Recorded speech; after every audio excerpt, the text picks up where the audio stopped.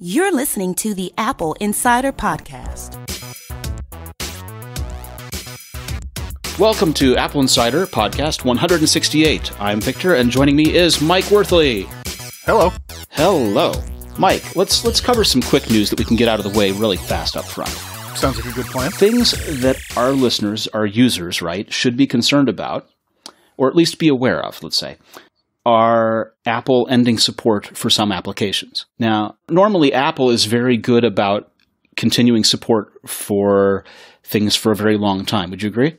In general, yeah. But let's continue. There's nuances that need to be put on this conversation as we go. Right. So first of all, when I say ending support for some applications, what that means is that Apple's had a years-long push on the Macintosh to get the operating system and all of the applications moved over to what's called 64-bit applications. Mm-hmm. And this is something that we saw a year ago or so with the iPhone, where the iPhone 5 was a 32-bit processor, 32-bit applications, and that the push was to move everything over to 64-bit capable phones. Now we're seeing that same kind of process take place on Mac.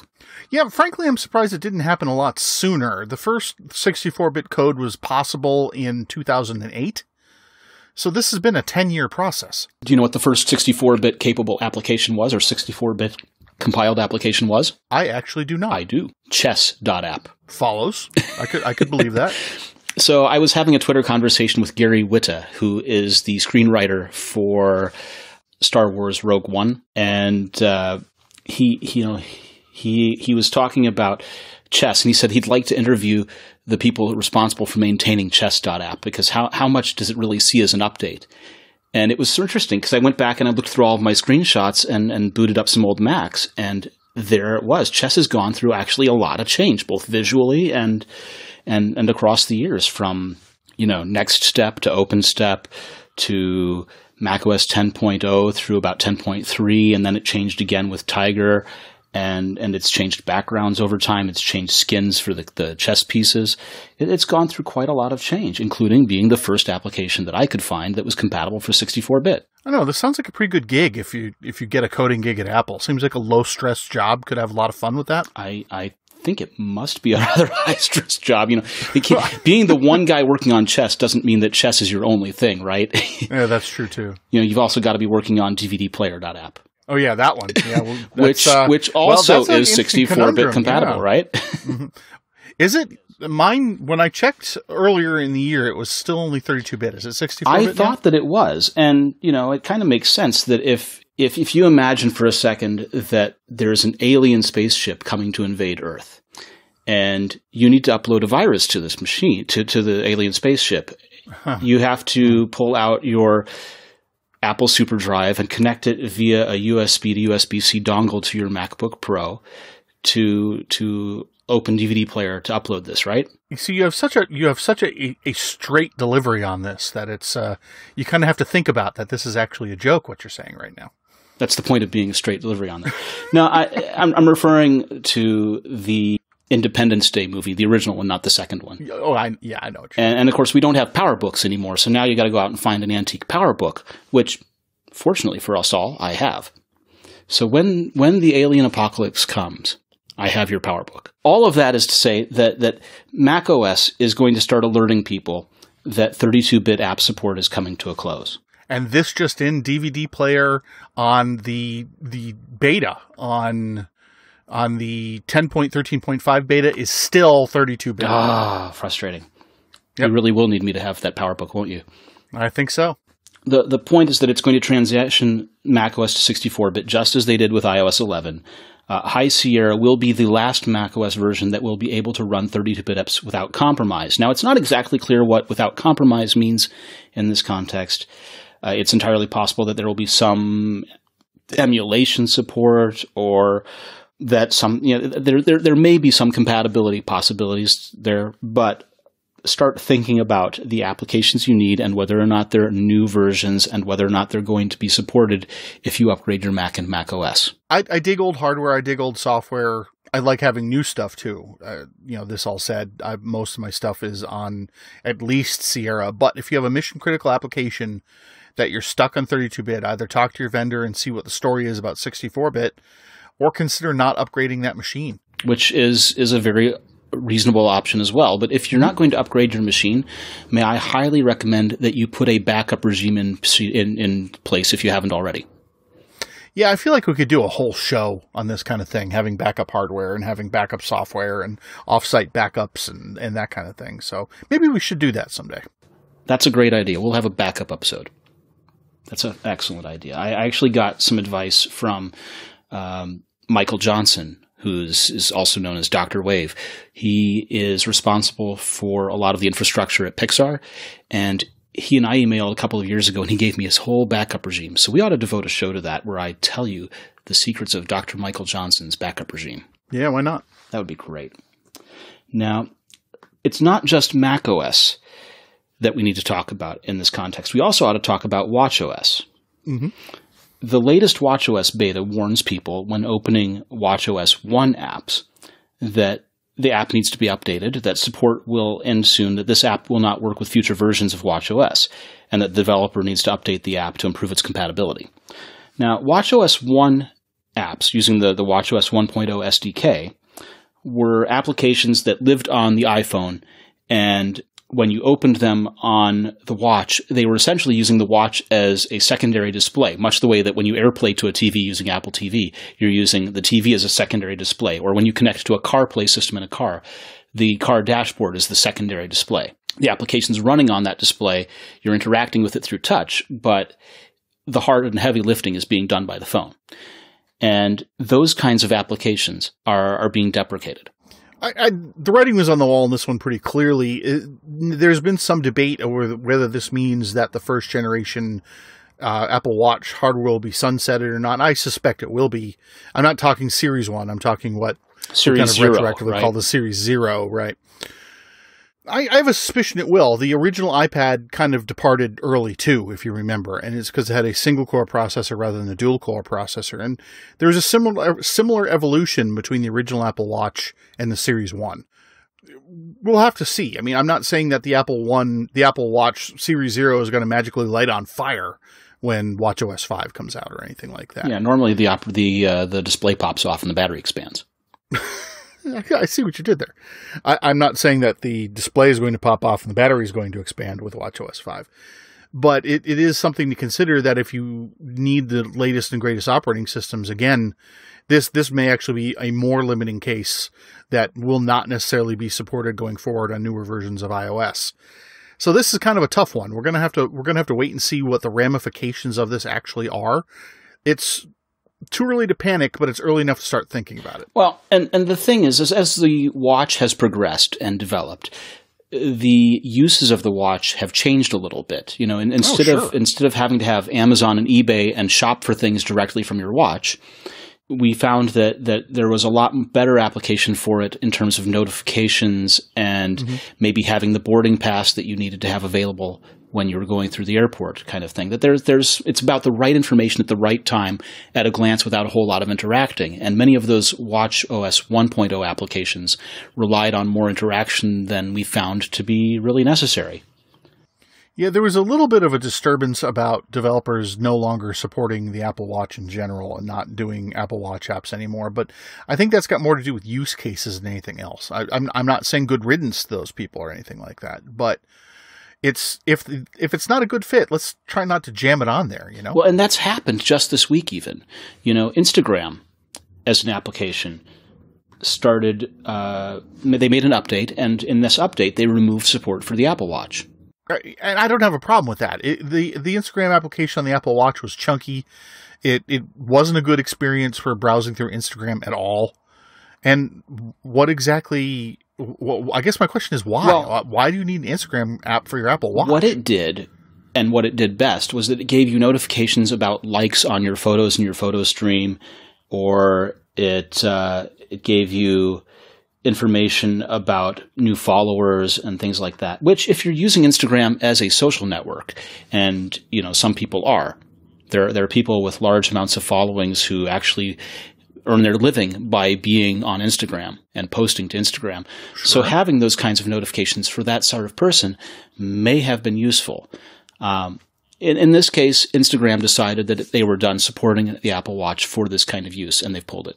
I think it can be argued that if you're that kind of person that's making a living on Instagram, you probably need a bigger screen than the Apple Watch to do your interfacing with your fans. Well, as I say, it's receiving notifications and not necessarily responding to them. I agree that's probably where the phone comes into play.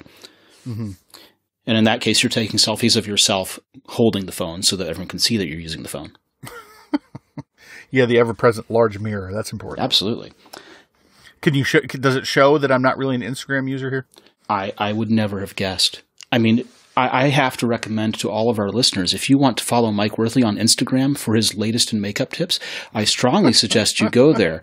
He does one brand a day using, the best of L'Oreal and some of the others, and strongly recommended his tutorials. Yes. No, but thanks anyway. No, but that blemish mask has done wonders. I know my limitations, and Instagram is it. I mean, that's, there's lines that I have that I'm like, well, yep. Will this serve me at all? Nope. Then I'm just not looking at it. So that's the line right there. For everyone else, follow AppleInsider _official on Instagram, and maybe why not take a look at my account at VMARKSI as well. There you go. So how about that? Too. Yeah, we do typically try and put up more pictures of our review items there than we put in the review on AppleInsider.com. So that is a good use for it. But again, just not for me. All right. I want to bring some information from one of our sponsors, and then we'll get to the meat of the episode. Speaking of meat of the episode, ButcherBox delivers a healthy 100% grass-fed and grass-finished beef, free-range organic chicken, and heritage breed pork directly to your door. Just choose from curated boxes including a mix of high-quality meats or customize your own box. And whatever you choose, ButcherBox meats come from humanely raised animals that are never fed antibiotics, hormones, or fatty fillers. All meat is frozen at the peak of freshness in an individual vacuum-packed biodegradable packaging and shipped with a carefully calculated amount of dry ice to ensure that it remains frozen after it reaches your doorstep. Delivery is completely free and you can choose your delivery frequency. Think of ButcherBox as your neighborhood butcher. You'll even get recipe cards and tips to creating quality meals in every box. Now, I have some personal experience with this. I received ButcherBox a couple of weeks ago, and it's been fantastic. So first of all, the website is very clear. The website has recipes. The website is really clear about the sourcing of the meat and the quality of it. When they talk about 100% grass-fed, it's goes into some depth about what you can and can't expect from these sorts of things and what that means. And I really liked it. Now, I've gone to different grocers and grocery stores and tried to talk to the butchers there about it, and I've found that only a few different ones around me have the same ability to tell me, what kind of farm it came from and what I can expect from the cut and things like that. So being able to get the cards with recipe information, being able to get the right cut of meat, and having it come in this really well-packaged thing. I mean, there's a cardboard box outer that it ships in that's lined with biodegradable insulation that then is inside a sealed insulated bag that also has the dry ice. Really well prepared.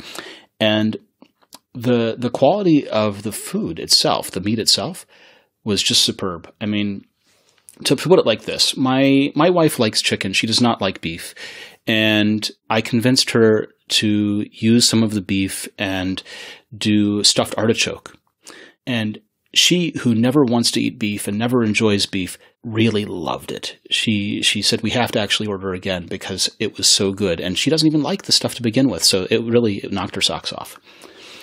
For free bacon and $20 off of your first box, go to butcherbox.com/AppleInsider and enter AppleInsider at the checkout.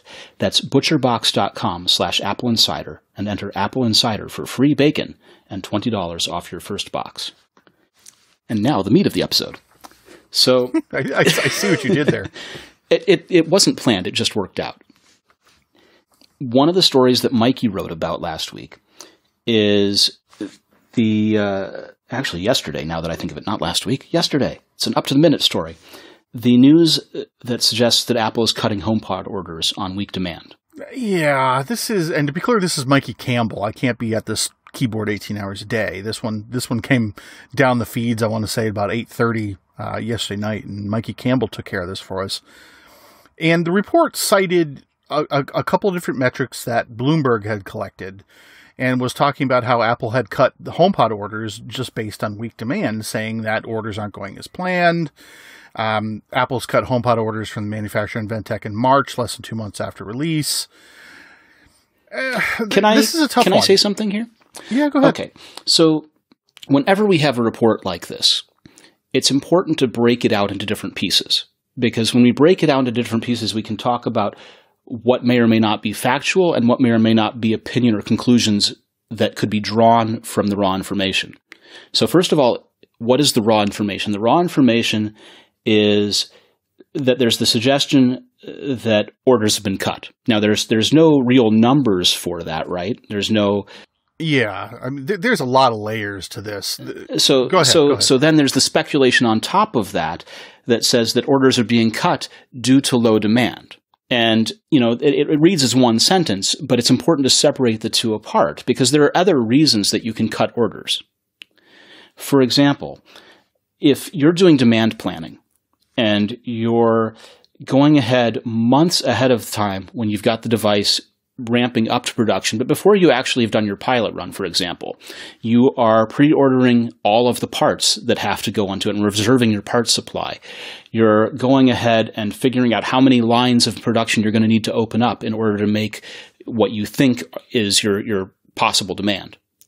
So it's much easier to go ahead and reserve all of the parts and reserve the manufacturing lines and the space in the warehouse and the employees that you're going to need to open up those manufacturing lines to meet that possible demand and have that all in place and then scale it back as opposed to not having done that, not having reserved enough parts, not having reserved enough production capacity, not having reserved enough employees to staff that production capacity, and then being stuck with demand and no supply.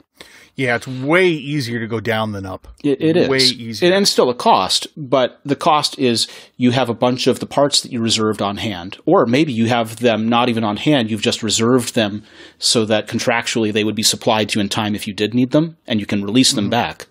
Mm-hmm. So your costs are far less than they are if you suffer the problem of not being able to supply units that people would like to buy. Did I explain that well? Oh yeah, I mean there like I said, there's a lot of factors also involved in what Apple hopes they'll sell and what they're probably going to sell versus at where what actually sells falls in. And no matter what you want to think, Apple does their best guess at this, and it's not always right. Well, and they also don't really tell us exactly what they expect. Right. They don't come out and say, we set a goal of selling this number of units, and that's exact. No, they don't tell it. They roll it into some other factor of number on a financial report so that you kind of have to guess at what they sold. Yep, and the way these rumors go is they come from somewhere in the supply chain. The Bloomberg report came from assembler Inventec. Another report came out today that I think is a little iffy just based on how parts order supplies are sourced, saying that Apple has cut orders from the part suppliers as well. But again, the numbers that they're talking about in production are ridiculous. Still like 200,000 a month. That's a ton of these things. Right. So they reserved the capacity and they reserved the parts to support bigger sales and are now releasing that capacity back to the wild so that other people who need those parts can use them, or they are simply not continuing to order that much, which is called adjusting your expectations and adjusting what you need, which you'd want to do, right? Just-in-time inventory is about having the right amount on hand. So I mean, there's got to be a lot said about this in the next week or two, and then it will be replaced by the next scandal du jour or whatever that is. So, but can we address the speculation side of it, which is that the weak demand side of this? Yeah, there's nothing to go on here. Well, why did that line seem to catch with people at Bloomberg and other people who are talking about this story? Why do people believe readily that there could be weak demand? Because in the time that we've been talking about this, in the last 3 minutes and 30 seconds we've been talking about this, you could have already read the Bloomberg story and not gotten any context based on what they said about it. So while we're talking about how things work in the supply chain, they're talking about, well, orders are down and things are terrible and Apple screwed this up and Apple messed that up. But none of that is, while that is readable quickly, it lacks context. And something like orders are down from what? Right. There's no number to know what they're down from. There's no relativity. There's nothing really to hang your hat on this. And similarly, I saw a story that said something like an Apple retail store sells maybe 10 HomePods a day, which seems like not very many compared to how many phones go flying out the door or Apple Watches go flying out the door. And again, we don't know if that's true across all retail stores or just one, or if it's really true for that one and it's just what some Mac specialist reported to a guy who asked, right? Yeah. What we do know is that HomePod is still in its early days as a product in terms of what its functions are and what it's able of doing. We know that Siri needs a lot of work in order to meet people's expectations for what it needs to do as a product. Would you disagree with that statement? No, I'm just listening and looking up something really quick. Fair enough. Just making sure I'm not alone here. And that we know that Apple is working on hiring people for Siri and that Apple's working on hiring people to solve these problems, but that it's entirely possible that HomePod may have weak demand, but we have nothing to go on to really quantify that. My perspective here is that this product is going to be called a hobby. And that's fine. Remember, the Apple TV for years was called a hobby. And even when it began selling really great numbers, it was still called a hobby. So there are 272 Apple stores in the United States. Let's just count United States right now. Actually, you know what? Let's round this up to 350, including the whole 3 countries that the HomePod is available. I was about to right ask. now. So, which is another factor that hasn't been considered in any of this. So if you assume there's 350 Apple stores, not including Best Buy or any place else that sells them, if there's 10 sold per day, that means there's 3,500 of these sold per day. Okay, multiply that by retail price. So say $400 just for the sake of math here. So let's, you know what? Let's just do it the right way. Let's just do 350 times 350 and we'll go from there. You know, that's $122,000 a day in HomePod sales. Okay, times 30 for the month. We might need to edit this out. That's 350 stores times 10 per day. Yeah. That's just, let's see. So now we're up to 1.2 million per day times 358 days a year, because there are a couple days that if you were in any business selling 1.2 mil gross a day, not talking net, just what the retail sales out the door are, you'd be doing pretty well, wouldn't you? Yeah, this is, if you assume 350 Apple stores at $350 a shot, 10 of them a day over 350 days, that is $428 million a year. Right. So this is the thing about Apple scale, is that you can have a product that is a weak product, let's say, that is not a fully baked product, and still do ridiculous amounts of money. And the ridiculous amounts of money is one of the things that can insulate you from understanding that the product is weak. But I think if they're looking at unit sales as opposed to the amount of money that it brings in, that they see that it's a weak product at launch and that they have work to do to really deliver on the promise of it. Well, you know what? Something else that's only going to sell about 10 units a day is the Mac Pro. Okay, but we agree that there's a whole scale of difference between the Mac business versus the iOS business. Sure. And that the HomePod fits as a category more within the iOS business and approachable to everyone who's an iOS customer, as opposed to the Mac business, where the Mac Pro should be a small subset of that very small Mac pie. Well, I'm not certain that the HomePod was ever not intended to be a small segment of the iOS business. It works the best with an Apple Music subscription or an iTunes Music Match subscription. Sure, you can use it as a standalone AirPlay speaker, but that's not really taking full advantage of the device. So I'm not, from the get-go, I don't think that Apple ever intended this to be, we're going to sell 1,000 a day out of each Apple Store product. Right, but if they're doing 10 a day, you'd want to see them double that to 20 a day, or to get up to 50 a day, or something. Well, it's also not exactly gift-giving season, and Apple missed the Christmas season with the HomePod entirely. Yeah, and I think Siri really, as much as they position it as an Apple Hi-Fi 2, and as much as they talk about music being the point of the thing, I really do think that they know as well as the rest of us that Siri has to be a better part of it. I think that they also need to do Siri Kit for music so that you can have music intents from the phone. There's a lot of wrinkles to be worked out, especially where you end up with the HomePod claiming Siri as a voice prompt for things that it can't do. Yeah, I agree. I mean, Siri needs to be a bit better on the HomePod, and our own review says that, and I have one in the house now, and I'm absolutely certain that it needs to be better at that.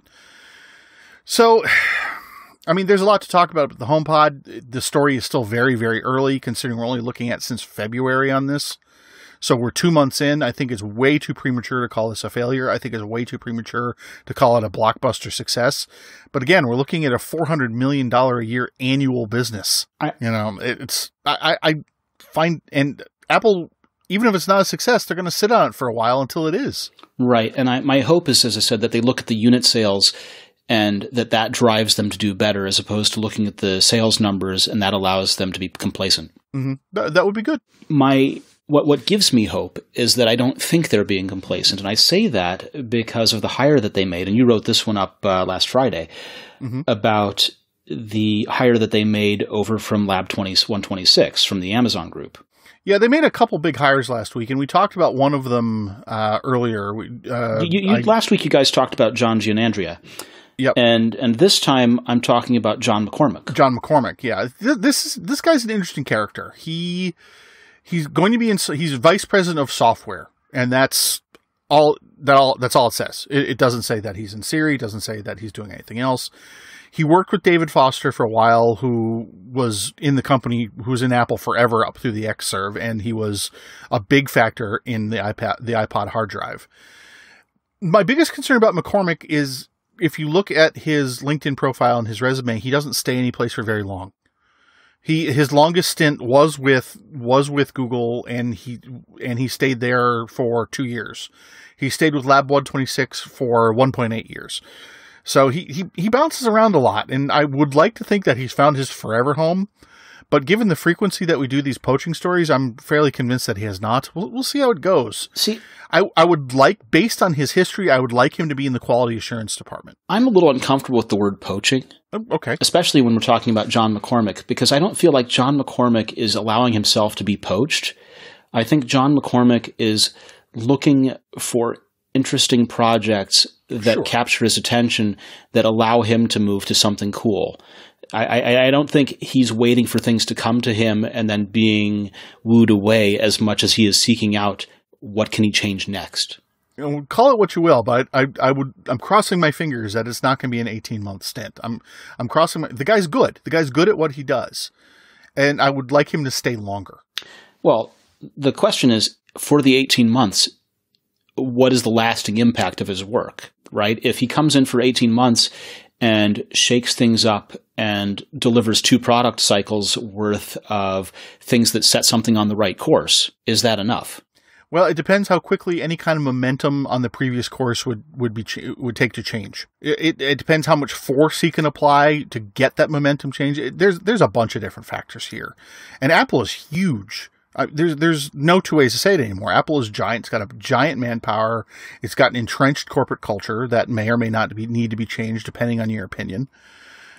So when you insert 1 or 2 guys, including the previous hire, what's the catalyzing factor? What exactly changes the vector of development or changes the corporate culture enough to get what we need out of the company? So is 18 months enough? I don't know. I mean, ask me again in 20 months, I suppose. And I say 2 product cycles because for smaller projects, for less complicated projects, a product cycle is about 9 months. And it's harder to get anything made faster than that, really, in terms of design, tooling, and the revisions you have to go through. It's just very difficult to get something spun around a whole lot faster than that. But I agree. For a complicated product like an iPhone, for example, that's a multi-year project. That's 2 years or more. It is. So it's a valid question: is what can he turn around? Is that one product cycle? What can he do within that time? But I think the beauty of him being VP of software is that software is one of those things that hardware guys always look at and say, well, it's just software; it can be done faster. And the truth is that speed is not always the case when it comes to software. For example, when I was teaching school, the school that I taught at had a guy who was there before me whose name was Fred Brooks Jr. And Fred Brooks Sr. was a guy who wrote The Mythical Man Month. And The Mythical Man Month is a book that was written at IBM years and years ago. But basically the fast summary is that you don't make a project faster by putting more people on it. That is, one woman can give birth in 9 months. You don't put 9 women on the job and get a baby in 1 month. Okay. And so when you add more people to a project, especially if they're big players like this that want to steer the ship, does that slow things down, in fact? It can. I mean, institutions are wacky. You're right. It's the law of diminishing returns. The more people you stack on a project, the less you get on the average out of each individual guy. Like I said, this is something that we're only going to see in retrospect. This is not something that we're going to see in 6 months. We're going to say, oh, hey, this is loads better. And it's because this guy got brought on. There's just no realistic way to see that. At least not beforehand. Right. Well, yeah. Now, I want to talk a little bit about Mark Zuckerberg. We talked about Facebook a couple of episodes ago. And Mark was testifying before Congress this past couple of days. Mm-hmm. And it's interesting to me because one photographer photographed the notes that he'd left open on the desk. Did you see this? I did. And the binder there laid open the notes and the bullet points, and they were able to be enlarged so you could read them. And there was a whole section entitled Tim Cook on Biz Model.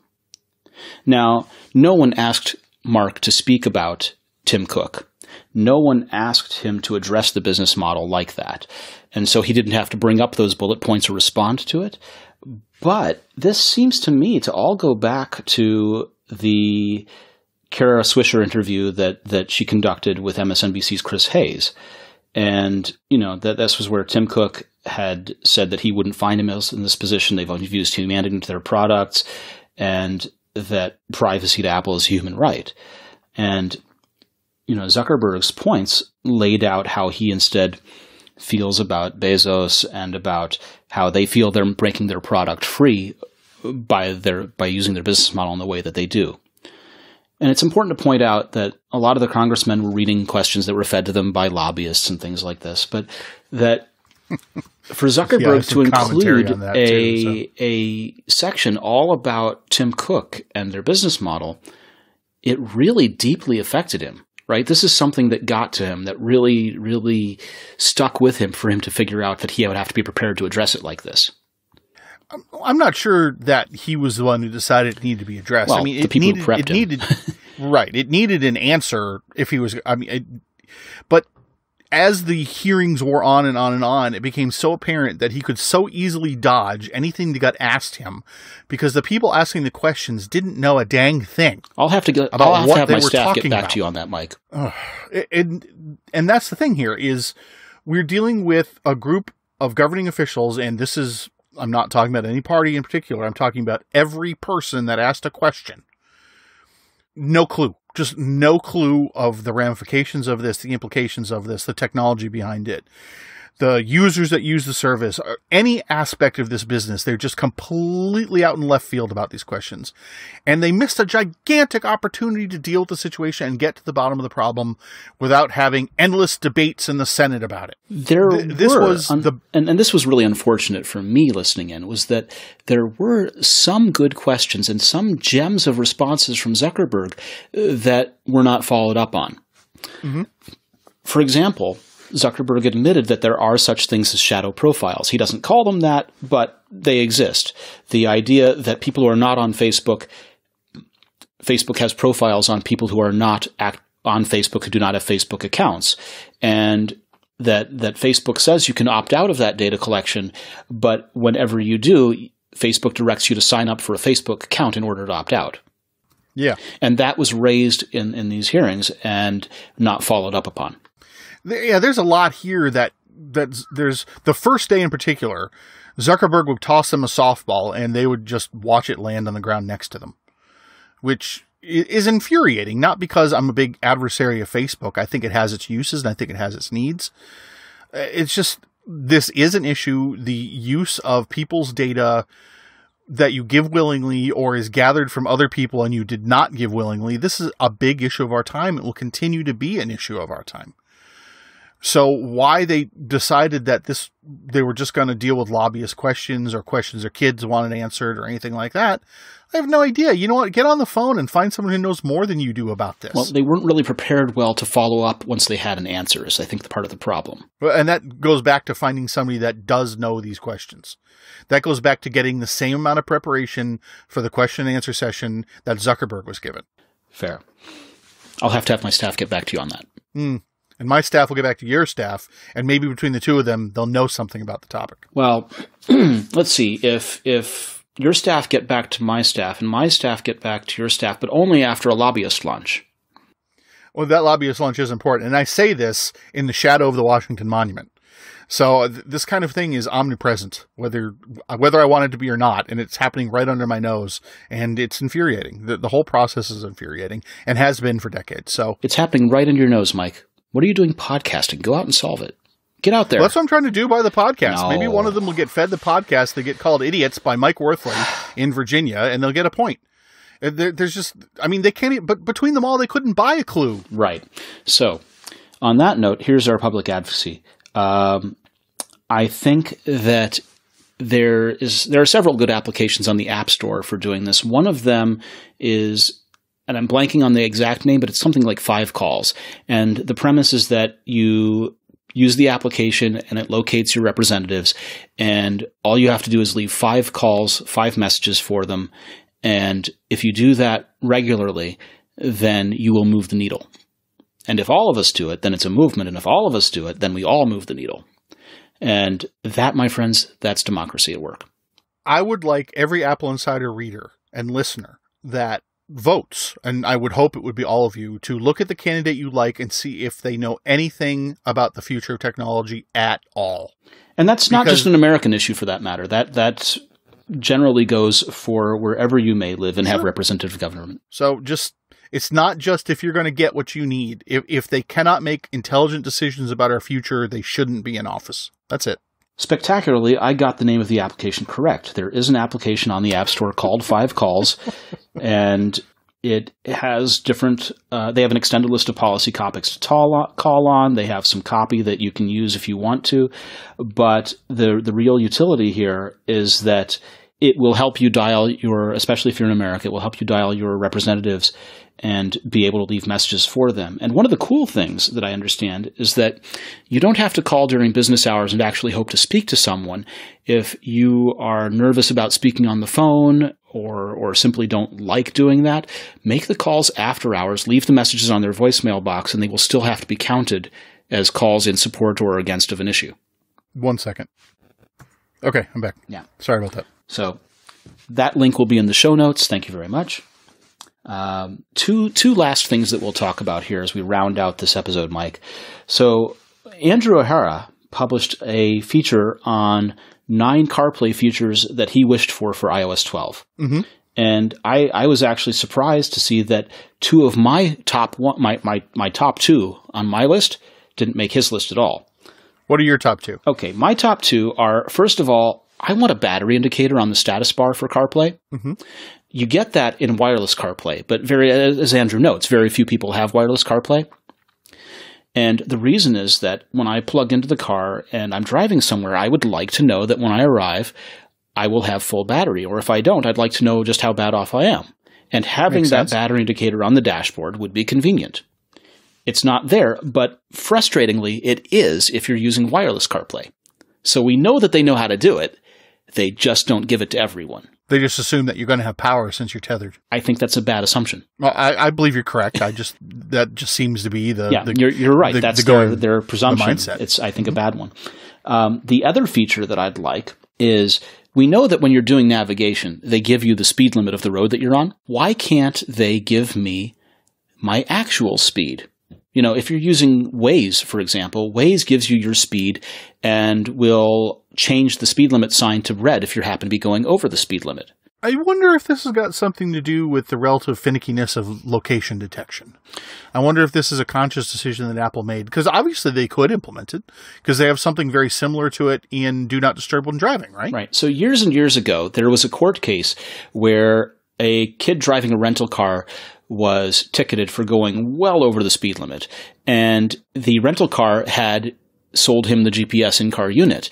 And so they subpoenaed that information and found that given the distance that he'd gone and the speeds recorded by the GPS unit, there was absolutely no way that he could have gone fast enough to break the speed limit as they'd said he had.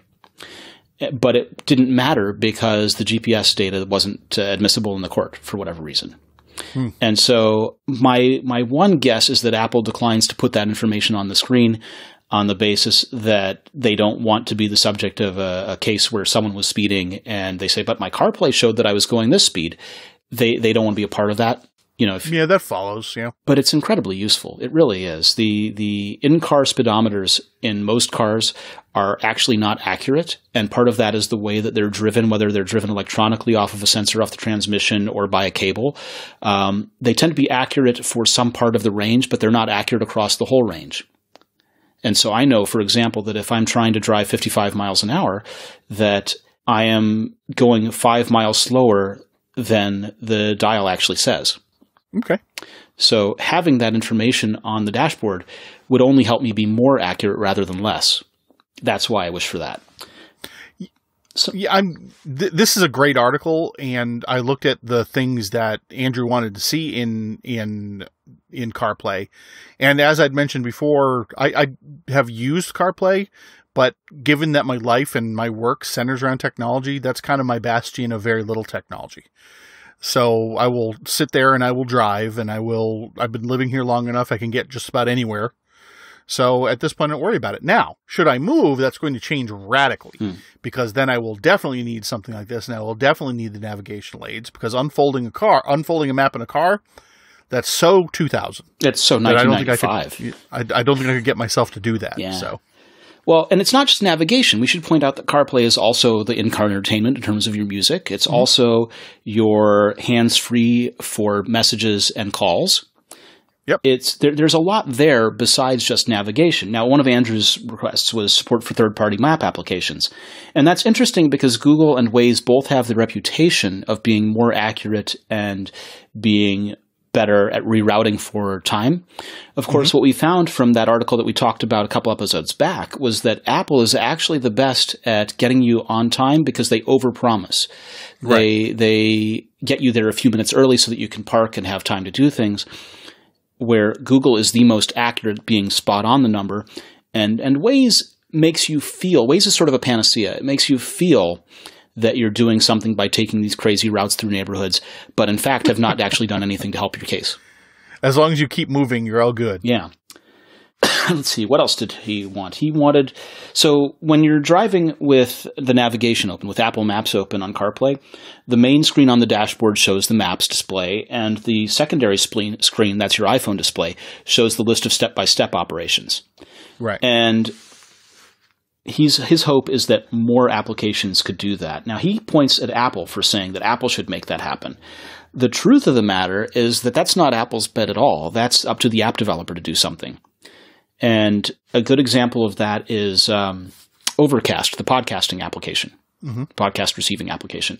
So on the dashboard display, forgive me, on the dashboard display, they have the normal audio kind of player, the select the podcasts and select the play pause controls the same way as any other audio application. And on the phone, they actually keep the Overcast interface open that looks much like it does when you're connected or not connected. So it's up to each app developer to do that. It's not something that's on Apple's side to fix. Yeah, who knows exactly how far along this is. I mean, is it again, this is one of those range things that we may never really know. Does Apple make it easy to do this? I don't know. So is it 80% on developer, 20% on Apple? Is it the other way around? Is it half split? Here's the real problem. The real problem is that Apple has not done much to convince or encourage people to make CarPlay applications. Where everything else, let me explain that a little bit. Where everything else, they have the SDK, they have the developer's kit, they lay it all out, and they want you to submit to the App Store, and that's it. If you want to write a CarPlay application, you have to go to a special web page on Apple's site and fill in why you think you should be allowed to make a CarPlay application. And then they decide whether or not you're good enough to do it.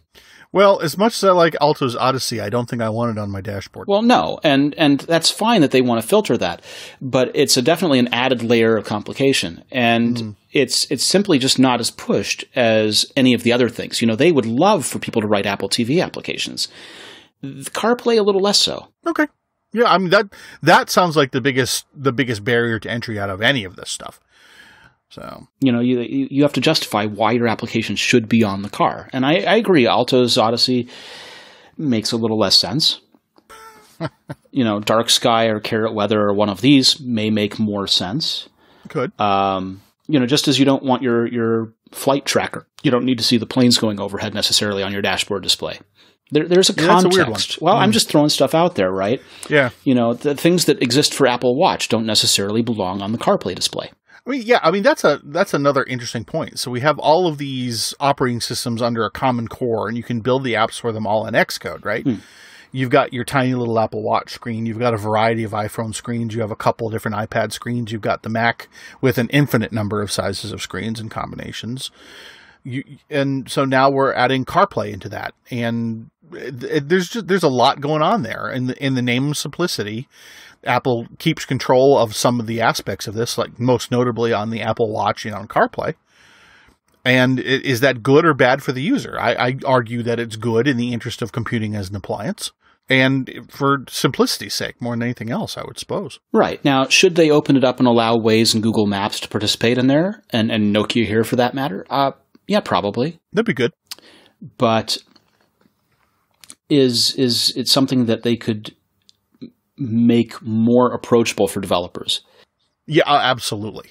It's absolutely something they can make more approachable for developers. And they probably should at some point. Yeah. Now, after this call and after we edit this, am going to install the ILX009, which is Alpine's latest CarPlay unit. We talked about it back at CES at the beginning of the year, and I have one. And so I have to rip open my dashboard and install this thing. It's a 9-inch CarPlay display. The doubled in or single? Well, it's interesting. It's singled in for the unit itself, and then there's a little tiny ribbon cable from the front of that singled-in unit that connects to the back of this 9-inch glorious display that then mounts on that singled-in unit. And so one of the things that I hope to find out, I believe the way it works is that the clips are movable, and so you can mount it high or mount it low depending on where your vents are or your heater controls or whatever you may have. So it fits in the singled-in space, and then you can adjust where the 9-inch display actually lives on top of it. That'd be good. It's going to be pretty sweet. That's what it's going to be. I know, like, for instance, in my car, my stereo, it's a double-din unit, but it's low. It's relatively low on my dashboard. Right. So in your case, you'd want to mount the clips at the bottom of the 9-inch display so that most of it is aiming up, right? Does make sense. Right. And for me, if I did that, I would be covering my center stack air vents. And so I would need to do it a little bit more centered or a little bit more at the top edge of the display so that the display is hanging down. I can see where that would be a problem.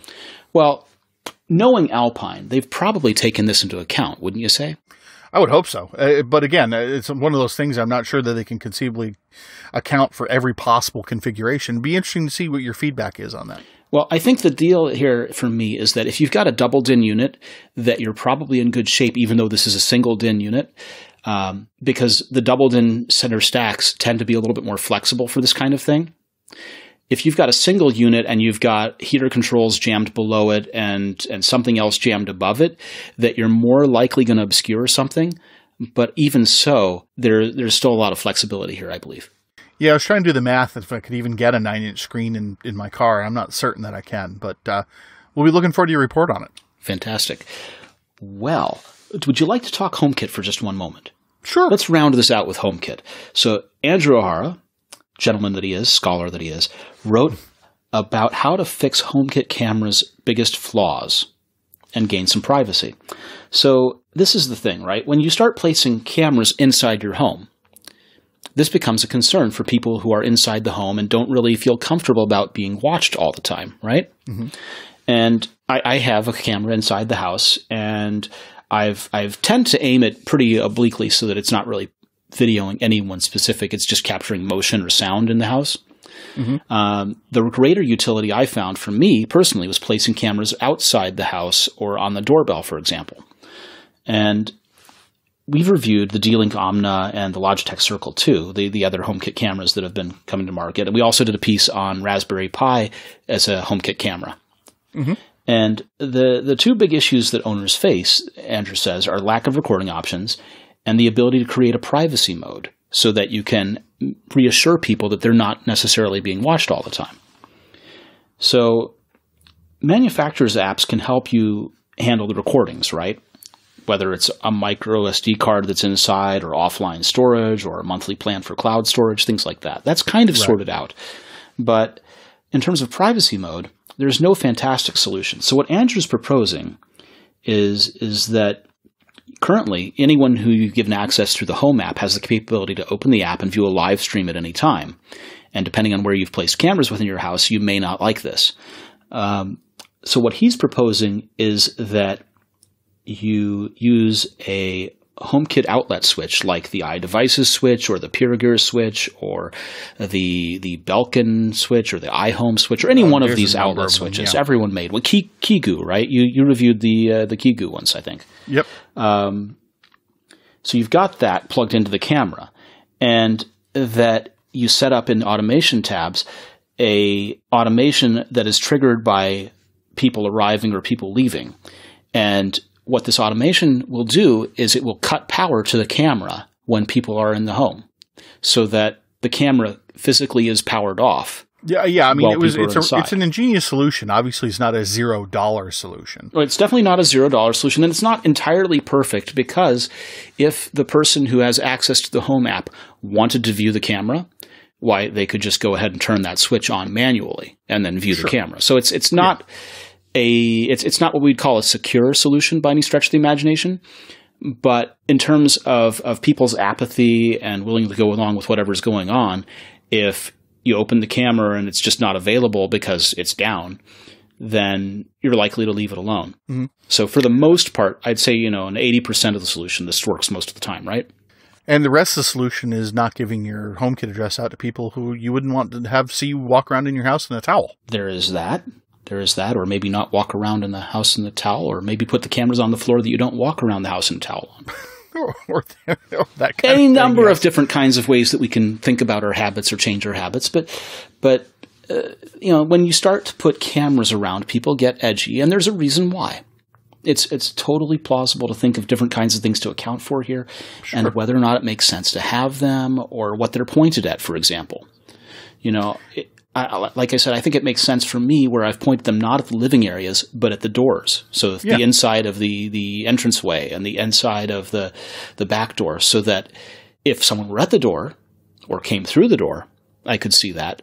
But I'm not going to see people in the living areas necessarily. The larger point here that I took away from this is when you're building a HomeKit system, you kind of have to, it's hard to do it ad hoc. It's hard to add a piece now and a piece later and a piece after that. You kind of have to think about the entire system, the sensitivities of who's coming in and using it. Like if it's just you controlling your stuff on your phone, Siri, no problem. But maybe the 85-year-old senior doesn't want to deal with Siri and just wants a wall switch. Right. Well, a good point. So here's what I've thought about that. For years, I have contended that the fancy Wi-Fi bulbs that people put in things are deadly stupid. I'm not far behind you in that regard. There's definitely a hierarchy. The one thing that those do right is that when you turn on the light switch on the wall, they turn on. So they follow the cardinal rule for me, which is behave as if it were not a smart product. Yep. What I've done differently, and what you've done maybe, is have you put the kooky switches in the walls and the light switches? I have a couple different. I haven't really talked about it yet, but I've been running experiments on my family with smart bulbs and smart switches scattered about the house. Yes, right. So in the wall light switches that are smart. Yep. Yeah. Yep. Okay. What I've done is I've taken the SwitchMate ones, which are magnetically attached Bluetooth ones. Yeah, you had mentioned that. The ones that toggle the switch? Yeah, they just run a motor that toggles the switch. Mm-hmm. And put those on the HomeKit network using HomeBridge. And they work exactly as you'd expect. I think putting things on the wall switch works way better than changing the bulb, because then things behave exactly as you expect they would. And the only problem when you do something in wall is if there's a problem with the software and the thing gets stuck. Do you know what it means to reboot your in-wall wall switch? I haven't run into it just yet, but go ahead. Oh, but the day you do, you'll know. It means going out to the breaker box and flipping the breakers so that you can reboot the hardwired wall switch. Yeah, that's just annoy my family. It won't annoy me, so that's okay. Yeah. Yeah. So tip to people who are not me, make sure that your breaker box is accessible and that people in the family know where it is. True enough. Yeah, with any kind of smart home accessory, that's a good idea anyway. And that's why I'm happy that I've gone with these battery-powered Bluetooth ones that they can just magnetically pop off and use without them. So there you go. That's that. Well, that brings us to the end of episode 168 of the Apple Insider podcast. I'm Victor Marks, and joining me has been Instagram sensation Mike Worthley. Well, you see, now I actually have to join. No, you don't. It's your fault. I have to join. I make no requirement that you join Instagram, which is a property of Facebook, I should mention. So no, there's no requirement for you to be an Instagram sensation, Mike. Good. So don't look for Mike Worthley on Instagram because it won't be me. Instead, follow Apple Insider. That's Apple Insider _official, and mine at VMarksy, VMarksi. And I'm VMarks on Twitter. You're Mike Worthley on Twitter? Yes, I am. And it's better to follow the link than try and type it in. Heavens, yes. We will be back next week with more. Thank you so much. And so long, everybody. Thank you for leaving positive reviews on iTunes. We really appreciate them. They are so helpful. And I want to thank you, each and every one of you, for listening. Please have a wonderful day.